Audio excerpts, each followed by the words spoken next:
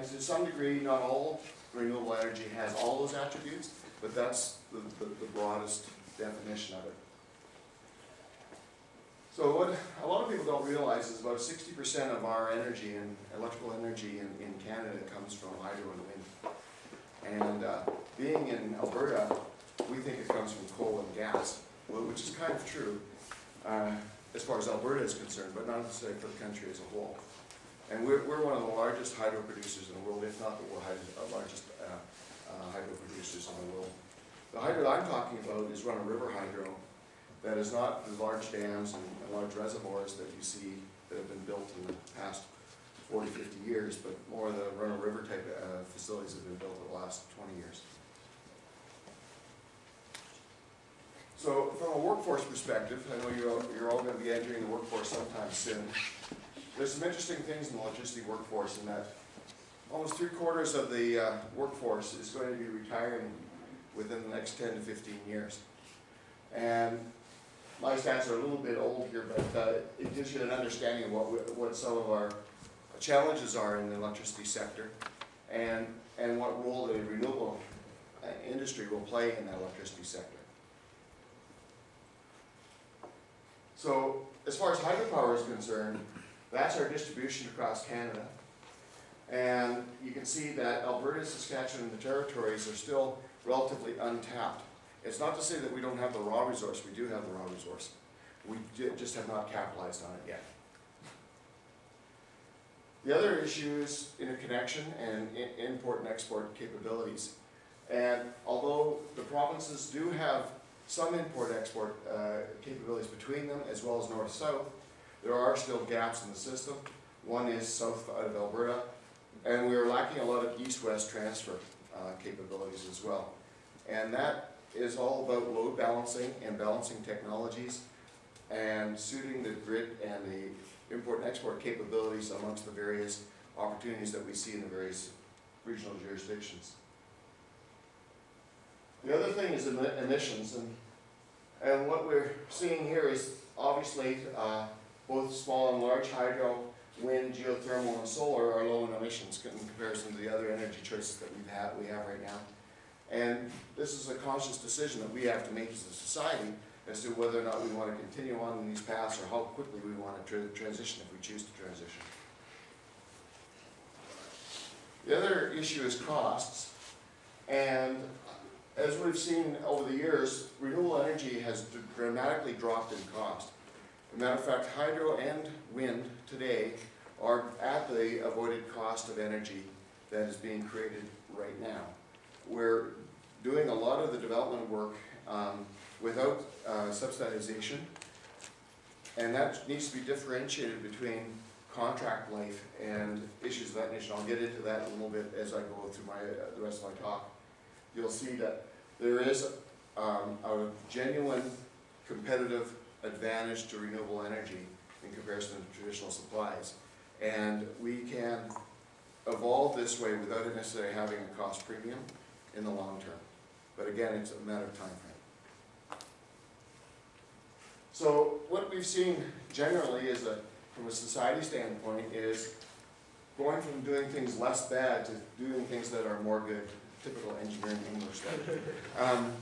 The point is that we are seeing a lot of transitional discussions about these kinds of things. We're not necessarily seeing it fully reflected in a lot of policies across Canada. There are some jurisdictions that are doing this more on a trial basis or sometimes on a short-term basis, but there has not been a full-blown long-term commitment to this type of thinking in our policy networks. And there's a lot of talk, but not necessarily a lot of action. And you've heard some of these expressions before. You know, we didn't get out of the Stone Age because we ran out of stone. Same thing with the internal combustion engine and oil and gas. It's not a matter of commodity and supply, it's a matter of all the other attribute choices that we want to make. But we do have a conundrum, and that is a chicken and egg kind of thing. In order to have sustainable energy, you have to design a sustainable market. In order to have that sustainable, and once you have a sustainable market, you can have a sustainable business. And that sustainable business will encourage sustainable manufacturing, and that also encourages sustainable education. And all this is one big cycle. And unless we see some leadership and some vision in some of these areas, we're not going to accomplish this. It's a catch-22. And unless something moves, we'll never get into the area that we're thinking that might be the best way to go. So what we have seen recently, and I'll use Alberta as an example, is accelerated pollution abatement. We have carbon trading. We have cap and trade policies down in California. We've got a number of penalty programs, such as here in Alberta, for heavy polluters. And so we're seeing a lot of that kind of activity. And then you have some leading edge areas like in Ontario with the feed-in tariff program, things which are increasing the adoption of renewable energies. But again, it's a bit of a patchwork quilt right now. It's not necessarily a cohesive program that will allow a lot of major industry and manufacturing to take hold. So is there going to be a transition from fossil fuels to electricity-based economy? That's a very good question. And if so, how long is it going to take? Is it going to be a decade or 5 decades? What is it? Those are the kind of questions that are still out there today. And we need to figure out exactly where we're going and why we're going now. And whether or not we can afford to do this as a society and how fast we can afford to do this. So I'm going to switch gears a little bit and talk about what goes on with the development as we know them today. And basically, you have four P's, if you will, to the development cycle. You establish programs like the Eco-Logo program, things of that nature, the FIT programs.